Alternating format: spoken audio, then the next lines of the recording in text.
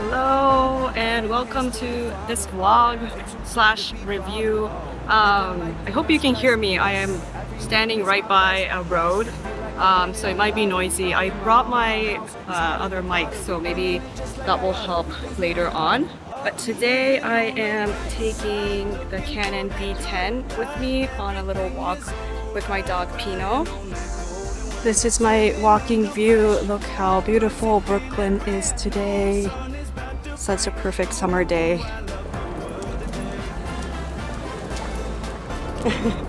Pino loves to look at buildings too.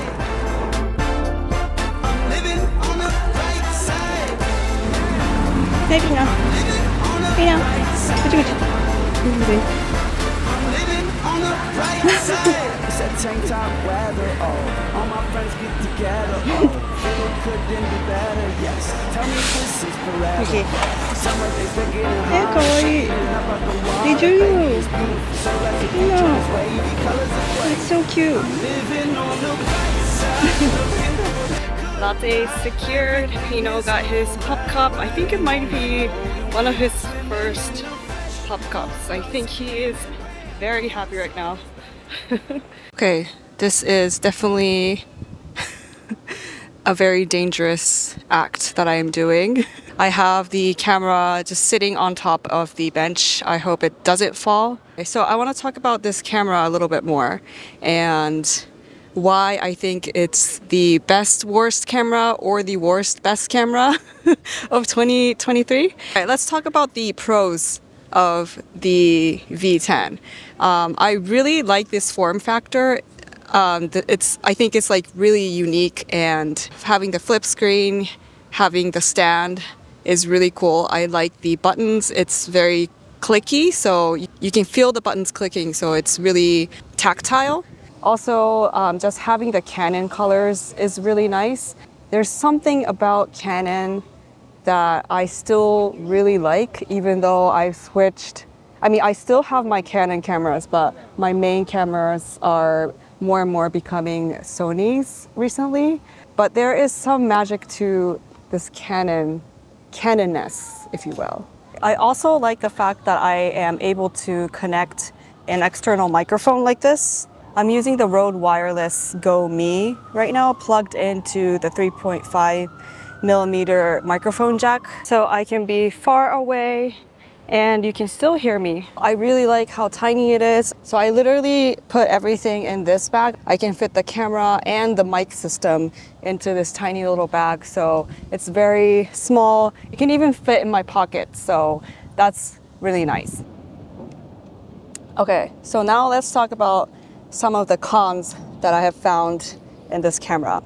So one of the big ones is the stabilization.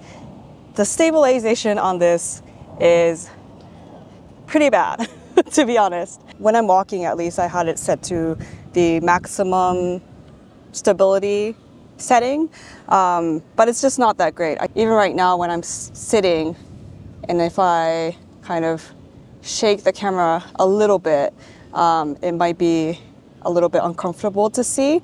It is pretty shaky.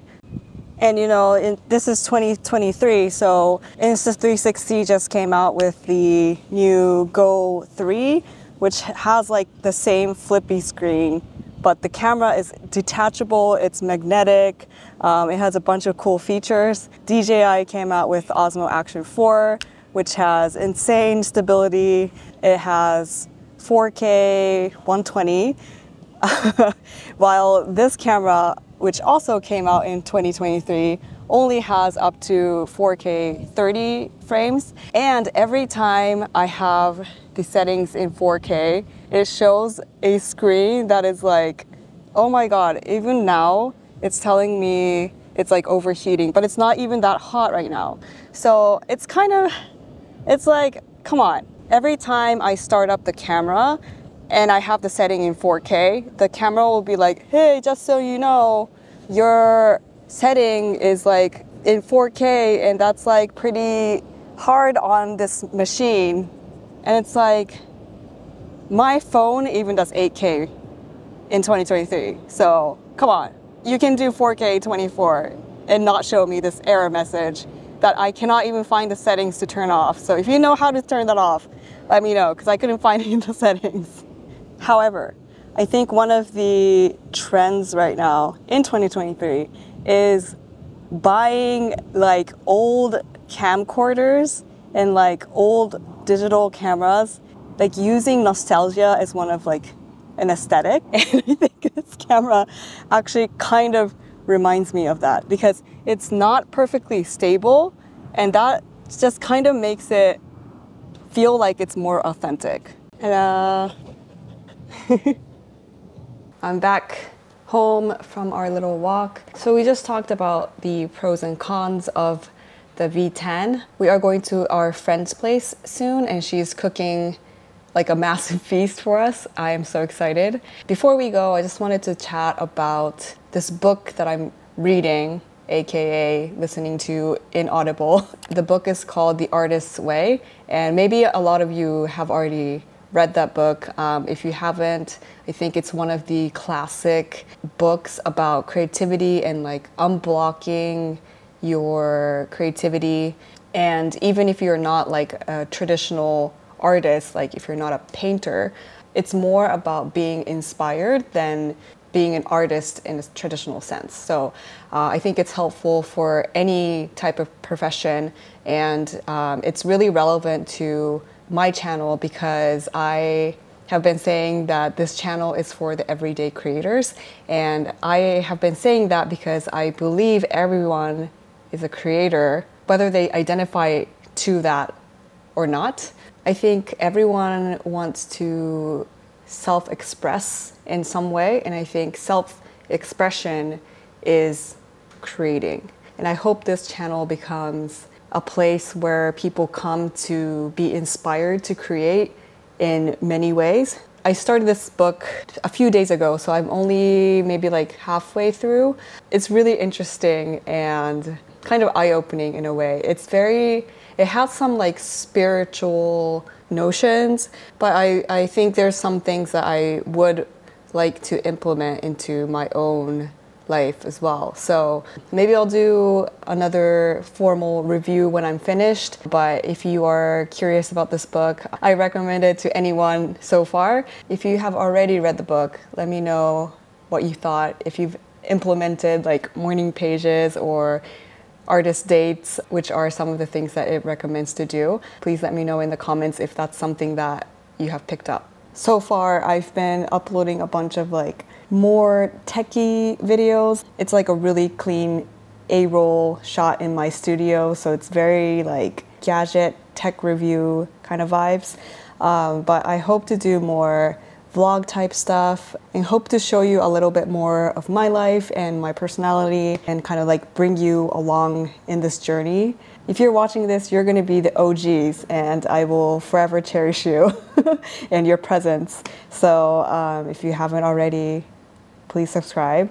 Okay, so I think we should get going to our dinner party, and we're taking Pinot. Let's go. Okay, wait, before I go, I forgot to mention one thing about this camera that I don't like. Okay, let's sit you down. You guys know it's 2023, and this camera does not account for vertical shooting at all. You could set the camera sideways, but it doesn't like rotate the UI, and the stand doesn't work when it's sideways. The competitors are definitely thinking about vertical videos. This camera didn't really think about it, or like it just gave up on having compatibility. So that's one of the cons.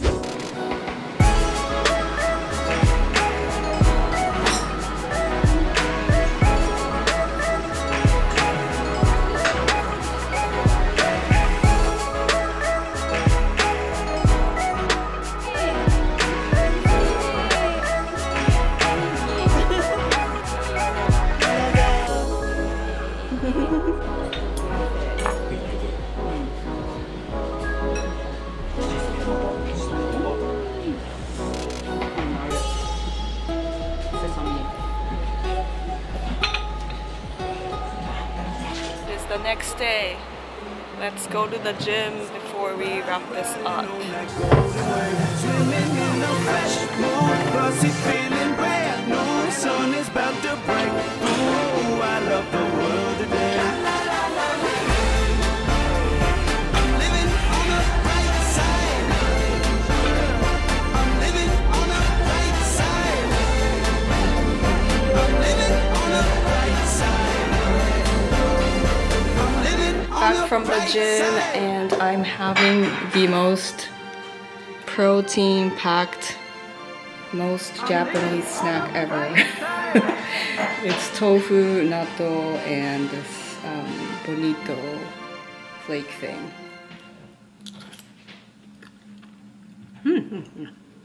So that's pretty much it for this chill vlog slash review. What do you guys think of the Canon V10? I really like this form factor and this little stand. I like this stand because it goes this way and this way, so you get kind of more angles that you can have your camera set up.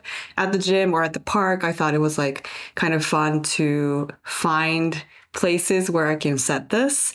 But the competitors like Insta360 Go 2 or 3, you can just like magnetically attach the camera basically anywhere that's like metallic.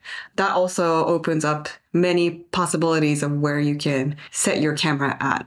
At the price point at $429 as of today on Amazon, it's definitely not the worst option, but it's hard to say it is the best. So let me know what you think of this camera and this vlog. So anyway, I hope you enjoy this video. Don't forget to subscribe for more tech and creativity content, and I'll see you in the next video. Bye!